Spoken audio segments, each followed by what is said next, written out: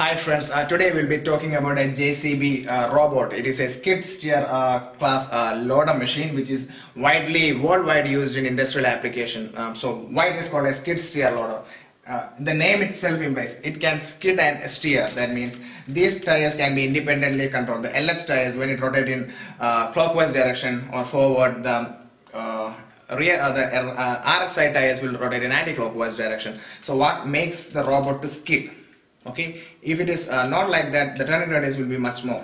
So in industries, the area will be much less for material handling. So the turning radius must be minimum or must be zero. So as this robot or this machine can skid and steer inside the industry, which will reduce the turning radius to zero. So it can actually skid like this and can turn like this. You can see what is happening over here. This is exactly what this machine is capable of doing. It can skid and steer.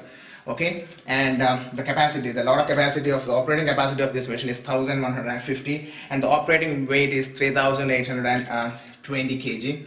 And let's identify the main components. This is a loader arm, on which the loader shovel is mounted. It is controlled by a hydraulic ram on the top of it, and the loader arm, which is controlled by two hydraulic rams. It is hydraulic operated. This is a wheeled robot, and it has wheels on it. There are tracked type robots also available.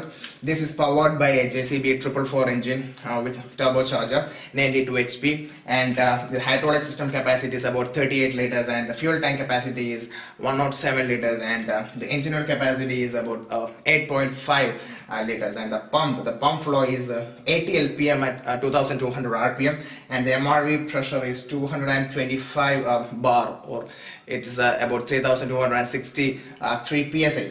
So that is this machine is all capable about. And what makes it suitable for an industrial application, as I told you, the skid steering capacity of this machine, and also the length. It is 3.5 meters length. The top of the cabin, the length is about 2.1 meter, and the breadth, that is the loader length, is about 1.88 meters. So this is a very compact machine which can work inside the limited space of an industry for material handling. So the total dump height reaches about 2.42 meters, which is what required normally for industrial applications. So that makes this machine very versatile and very unique in its application.